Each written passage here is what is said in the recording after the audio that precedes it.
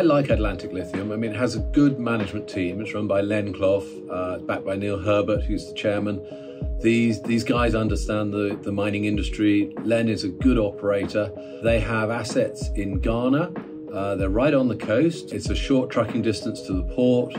The Ghanaian government and the Minister of Mines, they're really helpful people. They are very, very keen to encourage and expand the lithium mining industry in Ghana. And they're very professional people. So this is a good location. The quality of the lithium is excellent. The grades are world class. Most of what they look at is over 1% lithium, which is good quality for lithium spodumene producers. And this is what most of the world's lithium is being produced from now. So these hard rock spodumene projects are proving very popular and very valuable right now. And Atlantic Lithium is tied in with Piedmont, which has a deal with Tesla and is looking to refine lithium in South Carolina in the United States. And maybe they'll even end up processing some of that lithium in Ghana as well. So there's a lot that can happen here, and certainly the resources are well defined by the team at Atlantic Lithium, so they're well advanced there. And it really shouldn't be long before they head into production. But I think there's going to be a certain degree of negotiation between them and the Ministry of Mines in Ghana before they really move that ahead.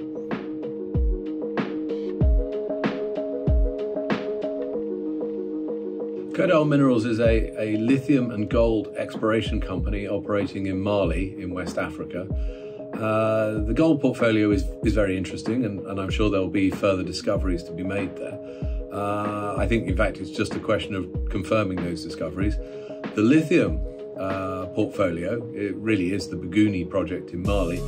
That is well defined now. In fact, there's good opportunity for further expansion of that project. And in fact, there are opportunities for the discovery of other lithium projects within the portfolio, which is good news. Now, the big news on Kodal is that Hainan Mining, which is a subsidiary of Fosun Group, it's 46% owned by Fosun and 20% owned by Hainan Province in China, which is often the way. They have agreed to put $100 million into Kodal. That is to fund the new dense media separation plant for the production of spodumene concentrate in Mali. They're also subscribing to $17.75 million worth of Kodal shares at what was double the share price of the day before the deal. So that was a very sweet financing deal agreed. In fact, we don't normally see that kind of thing. So I think this demonstrates clearly how keen the Chinese are to get into this sort of thing. In fact, normally when we see capital being put into a deal, the capital providers have first lean on getting their capital back. But in this case, they're putting $100 million in, and effectively Kodal are putting in around $100 million worth of asset value, which is extraordinary considering that Kodal wasn't even worth a third of that before the deal. So this is a great deal for Kodal.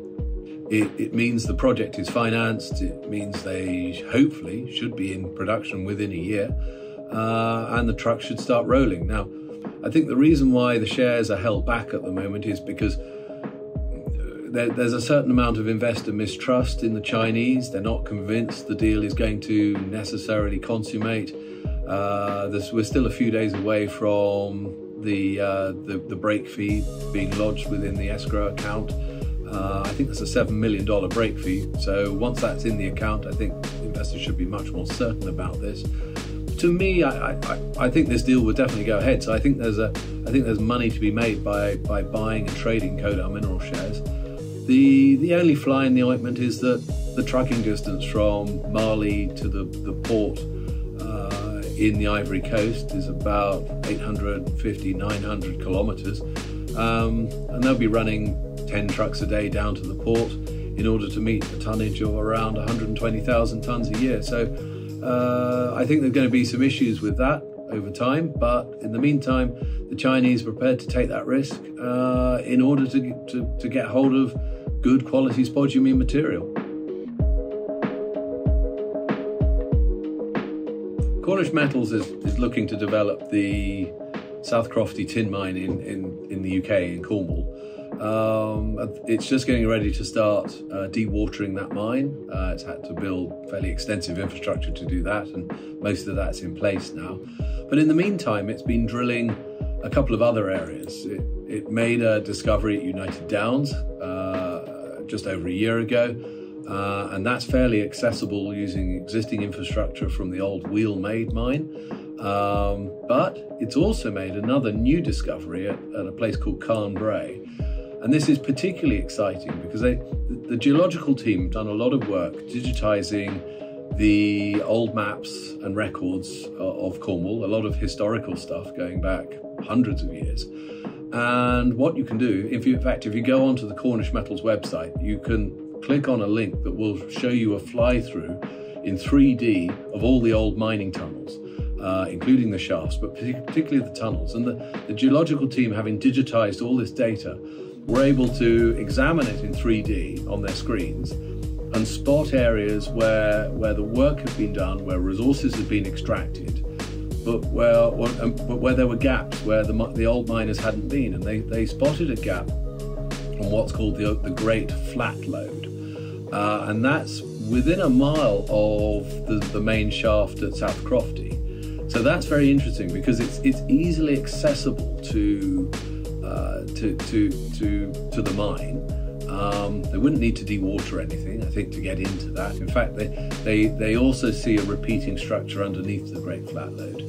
And so they popped a drill hole into this, and they immediately made a new discovery. So it just goes to show all this painstaking digitization of old data really does pay off. So I think this is something that will, in future years, expand the mine. It might even help the mine get into production sooner rather than later.